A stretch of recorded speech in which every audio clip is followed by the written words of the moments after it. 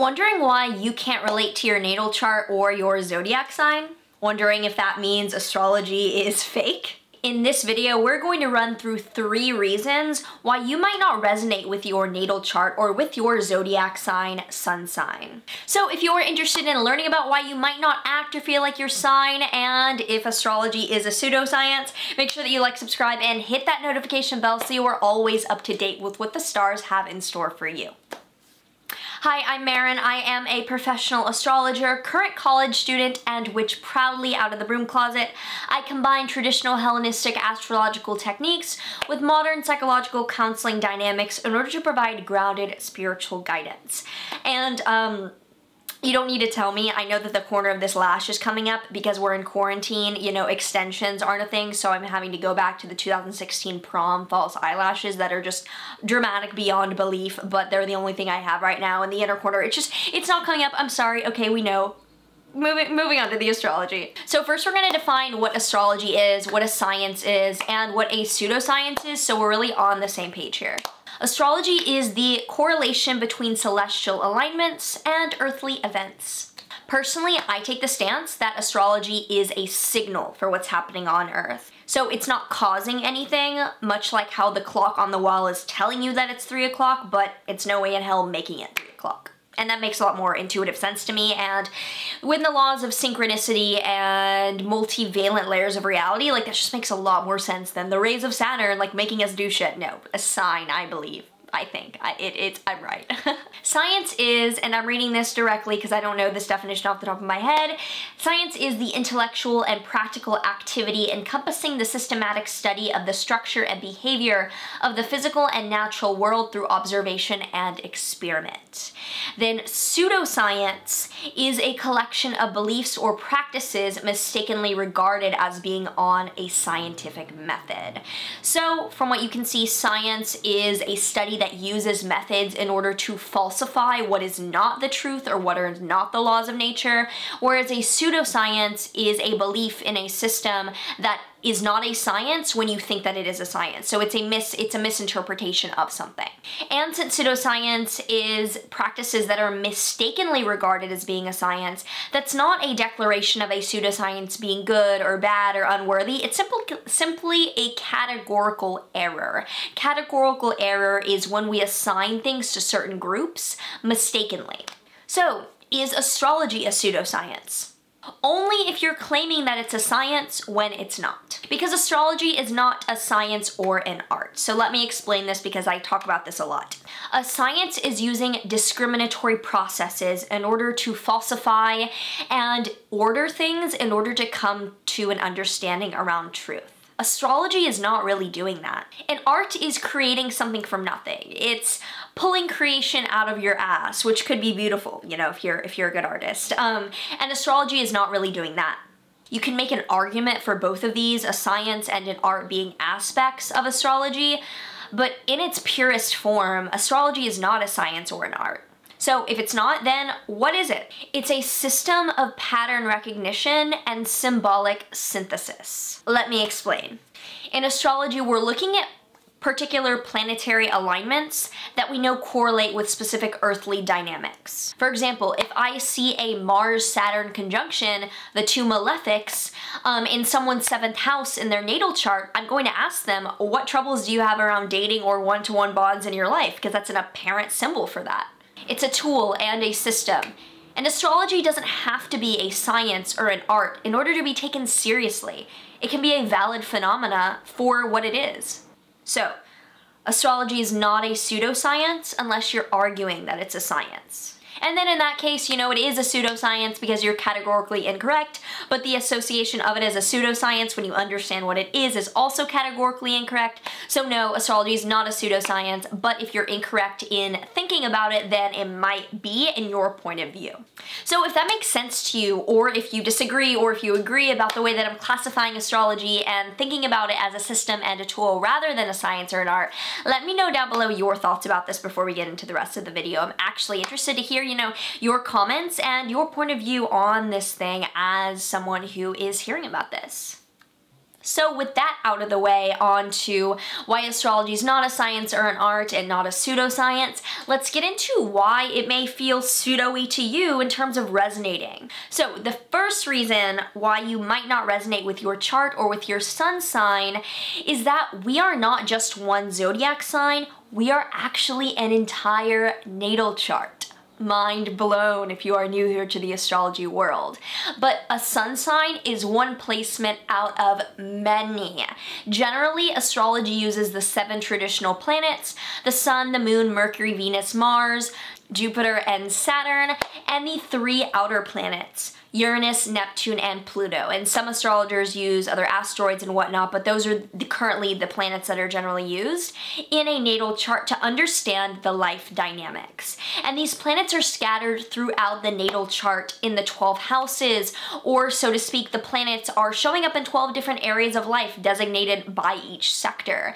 So frankly, no one is going to totally resonate with their sun sign because the sun sign archetype is existing as one small portion of an entire natal chart. Generally, we resonate with a combination of our sun, moon, and rising, also known as the big 3, with flavors of our personal planets of Mercury, Venus, and Mars, and sometimes archetypal symbolic resonance with the planets Jupiter or Saturn. So that's like first and foremost. When people are like, I don't feel like my sign, I'm like, because you're not one sign. But I know that can be new, mind-blowing information to people that don't know anything about astrology. So the second reason that you might not resonate with your zodiac sign is because your sun is heavily aspected. So in the natal chart, the planets are always in a conversation with one another. The natal chart is dynamic, and these planets are always in a certain condition based around how they're interacting with the other planets in the natal chart. Everything is talking to one another because one energy is going to have a different coordination with another energy, either of harmony or of disharmony. So each planet we can think of as an actor, and whether or not they like their fellow castmates of the other planets, those roles that they're playing in the signs will naturally have conflict or ease in the script and the screenplay. So if your sun, for example, feels very different from your stereotypical sun sign like description that you're aware of, it likely is being aspected or in a conversation with another planet, which is mitigating and changing its manifestation. So for example, let's say you have an Aries sun. The sun is exalted in Aries, or it is very healthily supported in the sign of Aries because the sun significations as egoic creativity of showing up in the world for what you want to be seen as being, or even the sun can represent the father. All of those things do very well in the cardinal fire sign of Aries that has to do with initiation, being a go-getter, and trusting your gut. So let's say that your sun is in Aries, but it's square to Saturn in Capricorn. That is a conversation of tension, which implies hesitation, restraint, and self-deprecation.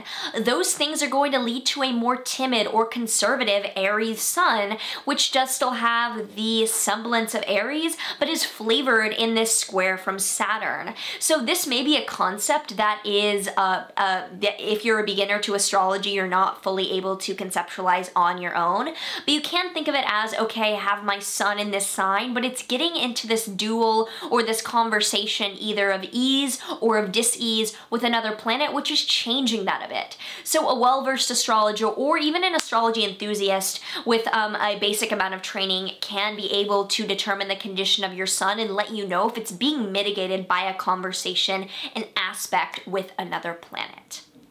Then the third and final reason, not final, but the third one that I'm bringing up here is like a basic, video. The third reason that you might not resonate with your zodiac sign is because your sun may not even be representing you in your chart as much as it's representing someone or something else. So this is a big one. Let me explain. The natal chart is not only your psychology, it's rather our entire lives and everything encompassed in that. We are a part of that life, and so are so many other people and places and things. So only a small part of our chart is actually referring to us, our identity, or our physical manifestation of our body, at least in the school of astrology that I'm practicing, that I am speaking about. about here.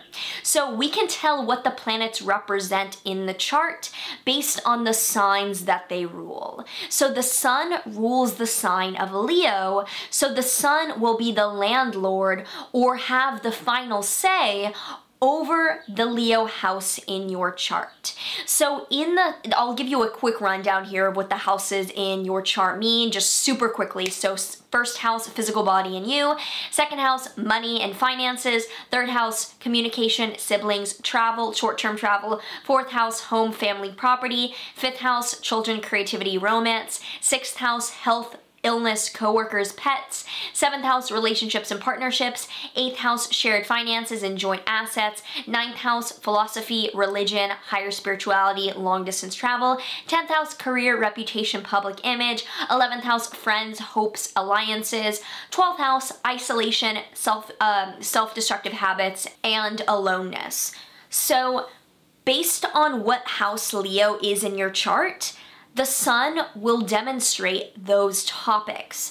So this is a more advanced concept, even though it's very basic to astrology. So if the sun is ruling that house, it might, instead of showing up as you, be showing up as what that area of your life is being lit up. That area of your life is being lit up and embodied. So especially if the sun is ruling your angular houses, which are the 1st, 4th, 7th, and 10th, minus the first, because the first house does relate to you. So if it's ruling the 4th, 7th, or 10th, relating to home and family, relationships, or career respectively, it is more likely than not representing you, because the angular houses are the most prominent, busy parts of the chart.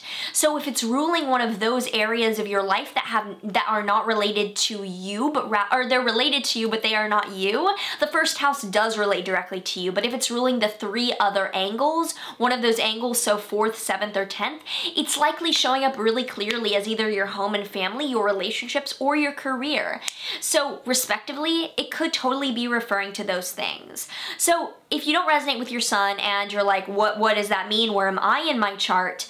Where can we show up in our charts? So generally, that is going to be the ruler of your ascendant. Look to the sign on your ascendant, determine what planet rules that sign, and look at where that planet is showing up in your chart. Boom. That is you and your physical body generally showing up in your life as what area you're embodying. So even though we usually do resonate with our sun, often our identity and our physical body more so coincide with the ruler of the ascendant, while the sun is what we want to be seen for being. It can also be, it's generally our egoic creativity and our vitality, what we want to be seen for, like, embodying in the world. It can also be an accidental indicator of the house that Leo rules, or it can also represent the father or authority in your life as well. So, with all of that now explained and under wraps, if you enjoyed this and you'd like to check out my private astrology consultations, if you want to learn more about your chart, your sun, your entire natal chart, you know, all the things, timing, your psychology, your life, everything, check out my private consultations down below. I would love to read for you. And if you are like, how do I learn these things? Where do I start getting familiar with astro language? Where do I start? I have a couple little nuggets of knowledge. How do I grow from here? My Astrology Academy is launching soon at the end of May. So this is a course that will take you from zero to hero, from either not knowing astrology or being confused about a couple different areas, to having a really strong, comprehensive basis to fuel astrology in terms of your life and your practice if you would like to incorporate it into your career, if you would like to just become astro literate, or if you want to become a professional astrologer, I got you. So down below, everything in the description will take you to learn more about this course. This is the only time I will ever be teaching this live, because after this it will be pre-recorded. So if you want to be a founding member, this is the only time you will be able to learn with me week to week for 6 to 8 weeks, depending on the pace that we end up going at. Only time you'll be able to do this led by me, live every week with the Facebook group with questions answered by me. Check that out down below. All we need is your email and you will get the info. Otherwise, make sure that you like, subscribe, and let me know down below how you feel after learning this. If you feel like, okay, that makes sense, why I might not resonate. If you were still a bit confused, you know, let me know your questions, let me know your thoughts, your stories. Otherwise, sending so much love, clarity around this astrology shit, and, you know, see you in the next one. But there is one thing